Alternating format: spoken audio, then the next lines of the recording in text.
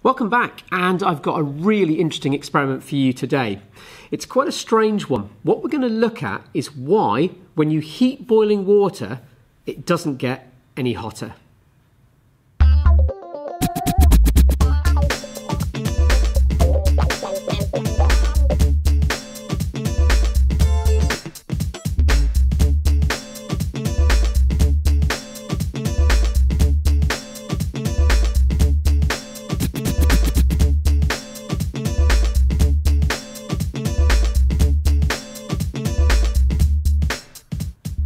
So this is a very strange bit of physics and something I think you know about, but you've probably not thought about it in detail.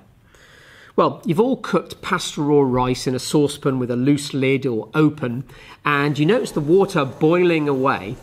But have you thought about the fact that the water can be boiling for 10 or more minutes, and yet, even though you're feeding in lots and lots of thermal energy, lots of heat from the electrical heater or the gas flame, the water's not getting any hotter. Now, this is really rather strange, and it's an interesting bit of physics, and it's going to take a little bit of explaining.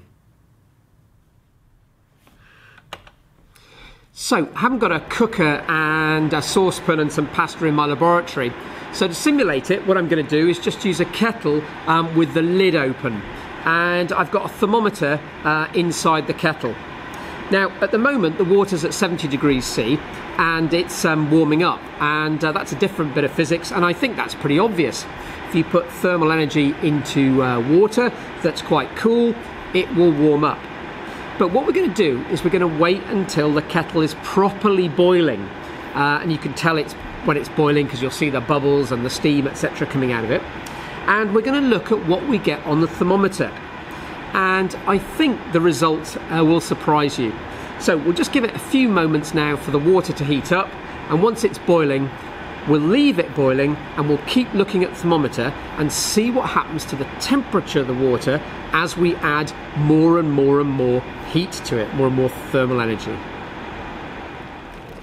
So, as you may be able to hear, the kettle's boiling away nicely now, and I'll try and get a photograph of it in a minute, but the thermometer is reading 100 degrees centigrade, or as close to that within the accuracy of the thermometer, and the water's boiling away nicely, and the heat is going into the water. We're putting electrical energy into the kettle and getting thermal energy out of the heater, and it's just not getting hotter, and it's not getting hotter.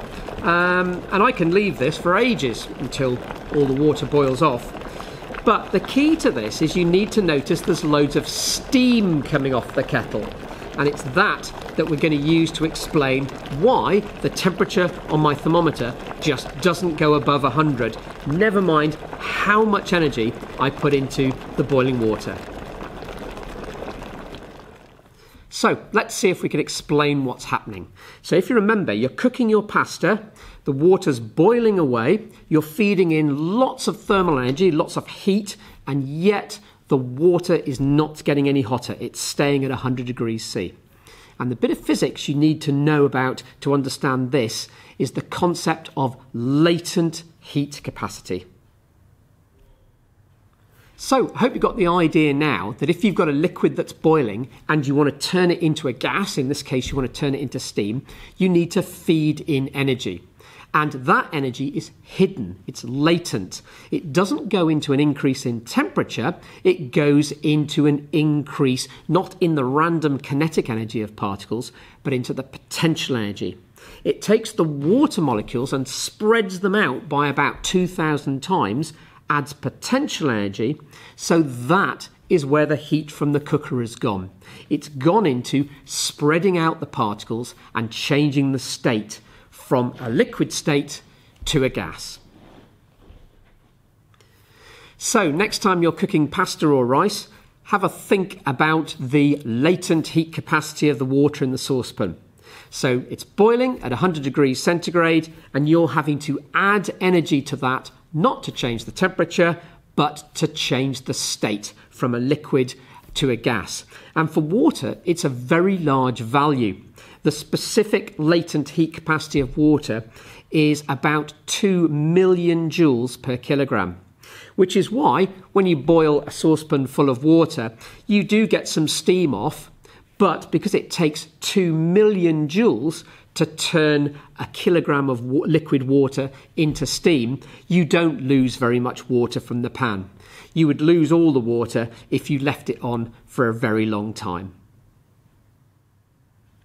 So I hope you enjoyed that video and learnt a little bit about the latent heat capacity of liquids.